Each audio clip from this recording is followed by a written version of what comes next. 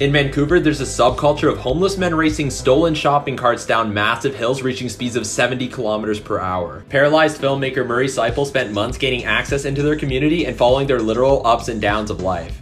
Some of the scenes were pretty wild. It's definitely not a safe pastime, and they talk about one guy getting his skull smashed. They pretty much make all of their money collecting empties they find around town. The doc follows them for months, so it's interesting to see how they progress over time. Most of them are also suffering from serious addiction. This is definitely one of my favorite Canadian documentaries, and I hope you guys enjoy it as well.